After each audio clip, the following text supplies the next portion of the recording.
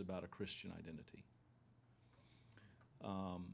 And many of these churches, I don't want to say all of them, but many of these churches and religious groups are desperately trying to hold on to what their view is a sort of an authentic American identity, which means for them Christian and European in origin, white Christian.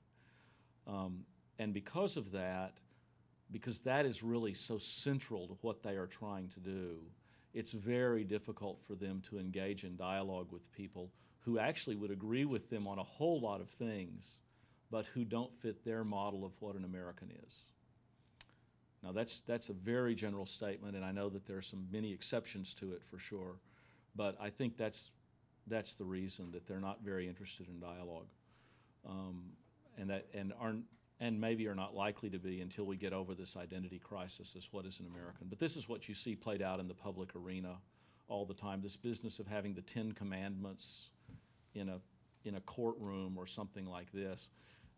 Interesting, by the way, forgetting, I mean, this great desire to have the 10 Commandments because this is supposed to be a Judeo-Christian country, right? But I'm sure you're all aware that if you go to the Supreme Court building, that in addition to I'm sorry, his name escapes me, Hammurabi, the great lawgiver of Assyria, you also find a portrayal of Muhammad as a lawgiver.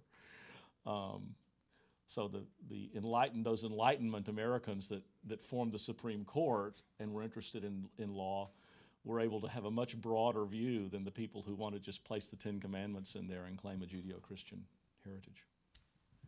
Yeah. Hope that's helpful. Yes? My question is about the relationship between prejudices and nationalism, which has something to do with identity as well. You have been to many Muslim countries, and there are some prejudices with regards to West in those countries. Of course, there are similarities between the prejudices that we have here in this community and Muslim communities, but specifically in Southeast Asia, isn't it due to the nationalist narratives of the colonial past? Yeah. Well, yes. I mean, that's a short answer. In Southeast Asia and Indonesia and Malaysia in particular, it is. But those countries represent two very different ways of formulating that narrative. I don't want to refer to my own work, that's bad practice, but I just wrote an article that was published in Muslim World in the fall of this year on narrative identity in Malaysia, Islamic narrative identity in Malaysia. And let me explain the difference between them.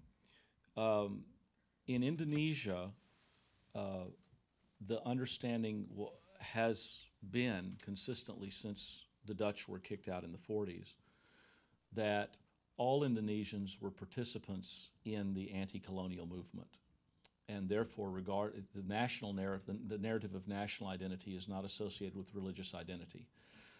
Even the strong Islamist groups in Indonesia don't deny that Christians and the few Hindus in Bali are real Indonesians. Okay, it's a very different situation in Malaysia.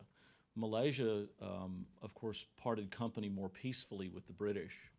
And the British tried to set up very consciously, as did the elite leadership of the different racial communities in Malaysia, a nationalist narrative that would say that the Chinese and the Eurasians and the Indians and the Malays all together formed this new nation and would share its power.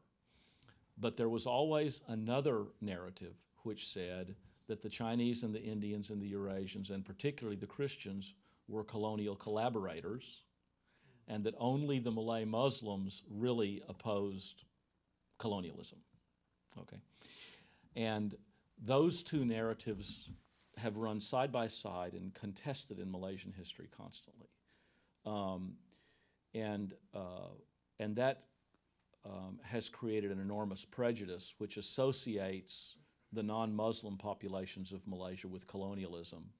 In fact, sees them largely as a product of colonialism. They wouldn't be here if it hadn't been for colonialism, and therefore a problem.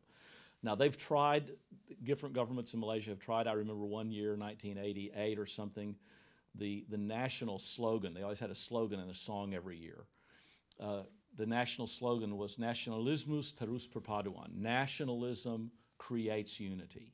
And the idea was that nationalism, rather than religion, right? It didn't catch on.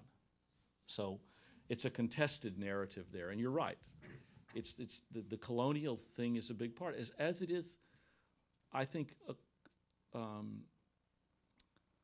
it's fair to say across the Muslim world, the association of colonialism with Christianity and with Christian missionaries has meant that these new nations, as they're born, it's very frequently difficult for especially Christian minorities to associate themselves with a nationalist identity because they're seen as colonial products.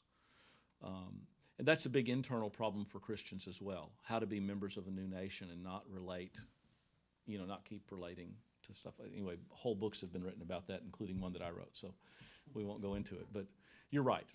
But I think that affects places like Pakistan and other places as well.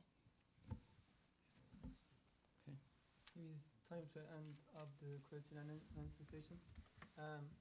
We are very glad having you here, Dr. Han. Thank you. And to show how glad we are, we want to give you a gift as a token of appreciation. Okay. And I would like to invite Dr. Akıncı. He's IID. Oh, sorry. Resident scholar. I'm sorry.